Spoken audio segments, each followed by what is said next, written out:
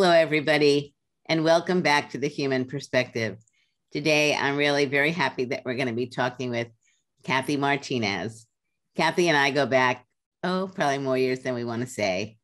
But the reason I wanted to ask her to be on this program is because you'll see she has done great work in her life and continues to do so. And so I want us to learn from her about who she is, what she's been doing, and what she sees as some of the areas that we need to continue to work in. So welcome, Kathy. I'll give you my image description for today. I'm wearing a blouse from Mexico, which is very colorful. It's white with red stripes across the shoulders and down and on the shoulders themselves. And I'm wearing dark colored glasses. And we're in the foyer again. And so we have the same photos on the wall and dining room table and plants. Hi, Kathy. Hi, Judy, and thanks for having me on the show. Yes, I am an aging Latina woman with dark hair, which is getting more gray as we speak. I am wearing a silver necklace and a grape purple sweater. And my background is blurred. Right. Kathy, when did we first meet? Do you remember? We met in October of 1979. And what was circumstances that we met? We met when we were organizing a rally. We met at the Organization for the Rights of Disabled People in Berkeley. It was a rally led by Kitty Cohn. She was the organizer. We had lots of support from the unions, Glide Memorial Church, different social justice organizations from the African American, Latino, and LGBTQ communities. It was like 3 months after I got to the Bay Area officially. Where are you from, Kathy? I'm from Southern California. My family is originally from northern New Mexico. Let's talk a little bit more about your background. So you come from New Mexico. How big is your family? So I come from a pretty large Latino family by these standards. I'm one of 6 kids. I also have a blind sister, and we happen to be the 2 middle children of 6. Both of my parents come from large families, so we were lucky to have cousins on both sides that were very close to us and played a big role in me growing up, as well as did my siblings. Yeah, so maybe we could talk about that a little. What year were you born? I was born in 1958. So the reason I asked that question is I was born in 1947, and it's important to realize when some of the major laws came into being. So Kathy was born in 1958, started going to school in 1962 or 1963. Section 504 came into being in 1973, and the IDEA not until 1975. So Kathy, what was it like for your family, your mom, your dad, as you were growing up and as you and your sister were identified as being blind? Did they have any experience in the area of blindness or disability in general? So my parents came from a relatively undeveloped part of the country at the time. They did move from California. They moved to California before I was born. They had absolutely no experience with disability except for with dealing with older relatives. And when I was born, they didn't really realize I was blind until I was almost 8 months or 9 months old. They didn't have a lot of experience with doctors or with the medical industrial complex. And so, of course, they were encouraged at the time to try to find a cure. We spent a few years doing that, and they realized, that I would be blind. And then, of course, when Peggy was born 2 years later, she would be blind as well. So fortunately for us, they abandoned the cure idea and they focused on us, having a decent life. In our family, Peggy and I were treated like the rest of the kids, we were given chores, which of course we tried to get out of. You know, we had interactions like any other family member. I felt like my parents did not overprotect us. And in fact, in some ways, you know, I think they were so afraid of overprotecting us that they really kind of pushed us into situations that a lot of kids probably wouldn't have been, allowed to do. Like, for example, we started backpacking with a Girl Scout troop when we were about 12, all the way up through high school. And it was a Girl Scout troop of non-disabled girls with some amazing leaders, that just taught us how to snowshoe, and we went rock climbing. So we were lucky to get a lot of experiences that really helped shape us. So when it was time for your family to start thinking about you going to kindergarten, did they ever talk to you about what that was like? Yeah, so at the time, my mom's English wasn't great. It is perfectly fine, but it wasn't great. She was still coming from a Spanish-speaking environment. And so I say that because, I think there was a lot of things that she didn't understand. I think sometimes people are a little impatient with her because her English wasn't great and she had an accent. But she did not want us to be separate. So where we lived in Southern California was about 500 miles away from the School for the Blind, which at the time was in Berkeley. And my mom did not want us to go there. Fortunately, at the time, there was some folks in California who were very interested in seeing if disabled people could be mainstreamed. And Peggy and I were some of the first blind people in Orange County, where we grew up, that were actually mainstream. We were not the first, but we were in that cohort of people, that went to public school. And we were very well supported at the time. And so, my mom was very happy about that. I don't know if it was just timing, but it was timing, but it was also her pressuring the school district to say, I don't want to send my kid away. I want her to stay here in the family, be part of our family, part of our culture, and grow up with her siblings.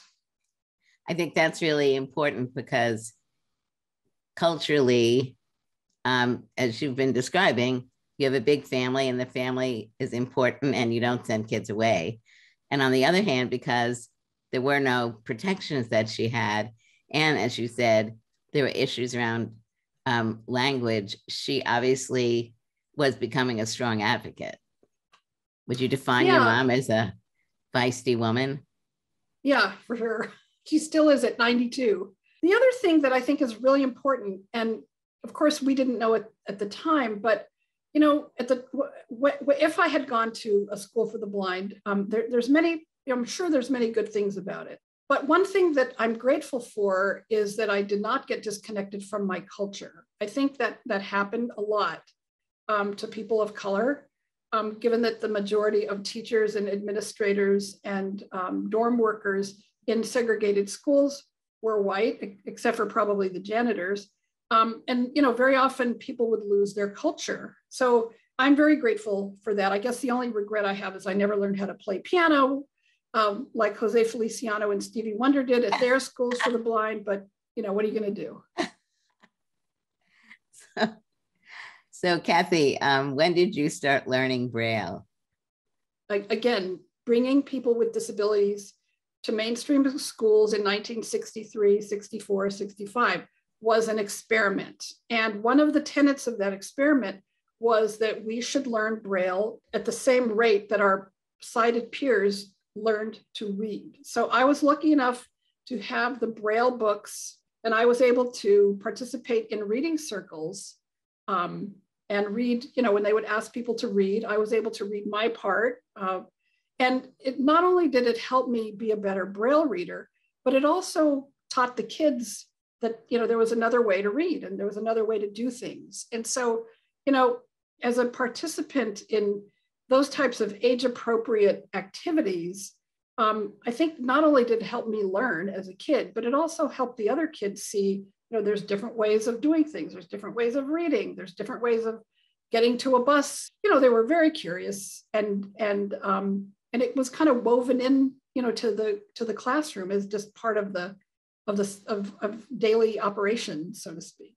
So going beyond Brailing, what is your feeling about where we are today in the world of technology and accessibility? Well, I think we are, definitely move forward. We all have to realize that it's a marathon, not a sprint. I am very grateful for screen readers. I'm very grateful for gadgets like the iPhone. It's very important to remember that that people with disabilities can either be shut out or called in, depending on how technology is designed. Mm-hmm. So for me, it's like, when you're baking a blueberry muffin and you don't wait and add the blueberries till the end of the baking process, right? You weave them, you stir them in. And so when you think about accessibility, as Apple has, and they have decided as a standard operating practice to make every piece of technology that they design and develop accessible. So my goal, my hope, is that as companies, as technology companies, all companies that use technology, design and develop their technology, they weave accessibility in, like the blueberry muffin analogy, right? And for me, one of the values, I think, of doing it as you're discussing is that people who may not consider themselves to have a disability, but could benefit from some of what I think more of us are talking about, universal design, that it would begin to open up a new world for people who really need to benefit from some of these technologies, but will not be going to a disability organization for whatever reason.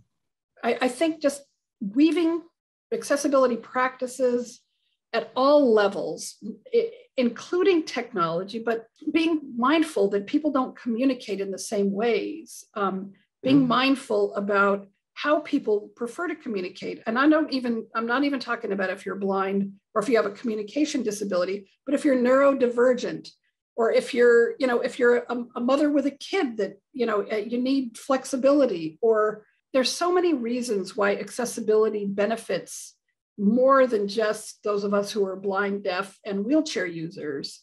And I think that companies are understanding that. And I think, the fact that we have this push to get people who are neurodivergent in our companies have really expanded our way of thinking about how to get jobs done. And what I'm talking about is like, when you're giving somebody feedback, when do they prefer the feedback? Do they prefer it through text? Do they prefer it on the phone? Do they prefer it through email?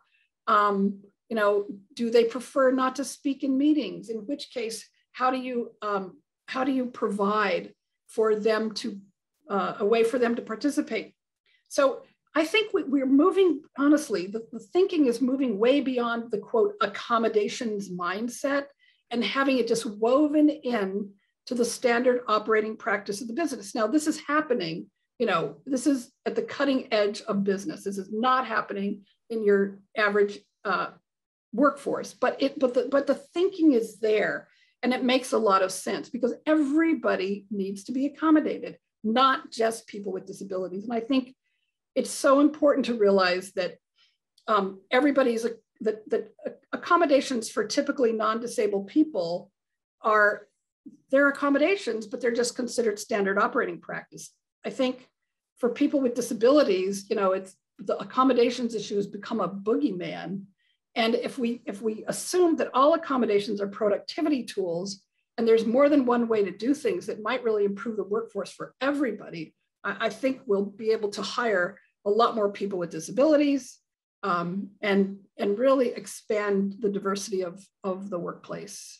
Kathy, you've done many things, as you were saying earlier, when you were in the Girl Scout troop, and how your parents in some way were preparing you for the bigger world. I'm wondering, as a child or as an adult, are there fears that you've had to overcome, and how have you done that?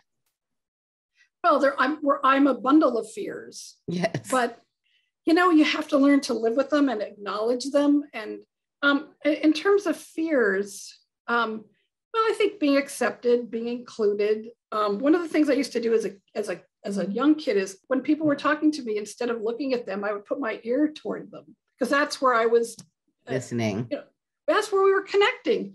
And the kids at school actually said, don't do that. Look at somebody. Or if you put your face toward them. So, a lot of it was like, how do you fit in a visual world? That was, I wouldn't say it was a fear, but it was a concern. And I don't know about overcoming, I don't know if we ever do. Certainly, as a blind parent, one of my fears was, doing a good job. And there was a while there where I was afraid that Jorge's friends, my son's friends, their parents would not allow them to come to my house. But that I had many sleepovers. And, the thing that was so amazing about that is that the kids were very comfortable with me. The parents took a little more time to get comfortable.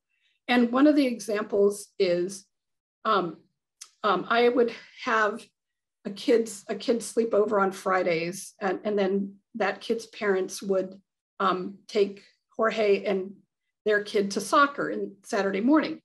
So the first time they stayed over, the mother came in and, how did everybody do? Did everybody sleep? Yeah, we're all good. And then she whispered to her son, did you have breakfast? And he said, yeah, we had breakfast. And she said, what did you have? And he said, we had eggs and toast and blah, blah, blah. And then she said, how did she do it? And the kid just busted the parent, said, Mom, she did it just like you do. She put the eggs in the pan and, and so those are the kind of, I did have that as a fear. I wanted other parents to know that I would be, was able to manage their kids. I think, we all want to fit in. We all want to do well. So those were some of my fears. So for a minute, Kathy, did you go on to higher education? And what was that transition like from high school to higher ed? I did go on to higher education.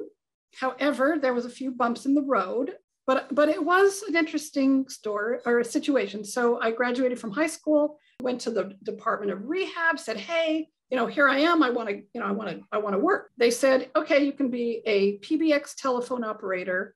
You can be a rehab counselor, or of course, I could make brooms, right? I could work in a sheltered workshop. I said, nope, sorry, none of that. He said, and then like about 3 weeks later, he said, I have the best job for you. This is fantastic. And he really thought it was a step in the right direction because it was in a non-disabled environment. I got a job when I was 18 years old at Kwikset Lock Factory, where I ran a punch press. It was a very dangerous, very dirty job. And I decided, after 9 months, no, this isn't for me. I went back to the rehab counselor. I said, hey, I'd love to go to college. He said, sorry, your case is closed. So I thought, oh God. So after I quit Kwikset, I decided to go back to school.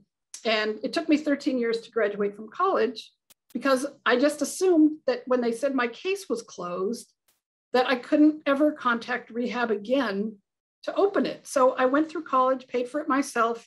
And then at the very end, like the last 2 semesters, somebody said, no, it's a lot different now. There's new counselors. I moved up to the Bay Area, a lot more liberal thinking, I should say progressive thinking. And so I did get, they ultimately did pay for my last year at San Francisco State. But yes, I did graduate. It did take me 13 years. I was raising a kid in the meantime and traveling, and I lived in Mexico. So none of the time was wasted, but I was not on the 4-year plan. Let me just say that. What would you say are some of your most meaningful experiences in the world of work? Oh gosh. Okay. I have many. I'm sorry. Let me also preface this by saying Kathy has worked both in the nonprofit sector, at the level in the federal government as assistant secretary, and then moved over to Wells Fargo as a senior vice president, and now is the president and CEO of Disability Rights Advocates. So you've really had a great array of jobs where you start as an individual working on projects and then moved up the chain into management. So for me, there's a few experiences that have meant the world. And one of them is, being able to leave a place better than I found it. So when I left the Department of Labor, I felt like it was in good hands. I felt like I had done what I could do there. We got Section 503 strengthened and the president established it as an executive order. I felt like I had, developed some projects that made a difference. Add Us In was a project where it kind of was a takeoff on the Proyecto Visión work, where we worked with minority chambers of commerce to connect the disability community to that community where there's thousands and thousands of jobs. So leaving places better than I found them, really kind of paying it forward, helping to mentor folks as much as I can. And then on the foundation side, we really, changed the approach to the philanthropy and not have it be a charity issue. But one of the pillars in our philanthropic strategy was to fund organizations that had people with disabilities in their leadership. That was something that was a must. So we changed the focus of how we funded disability organizations. It became much less about charity and much more about independent living and self-determination. What is the guidance that you would like to give to our listeners? I guess my first thing would be stay curious, be a lifelong learner. In terms of disability, remember, bake it in, don't bolt it on. It's not an afterthought. There's an amazing world out there of people with disabilities. We have an incredible culture. Stay curious, pay it forward, and believe in yourself. Yeah. Sí se puede. Yes, sí se puede. Well, thank you so much, Kathy, for joining us today. We'll see you again. Look forward to you at our next show. Thanks, Judy. Thank you. History won't forget us or try to minimize our pain, and so why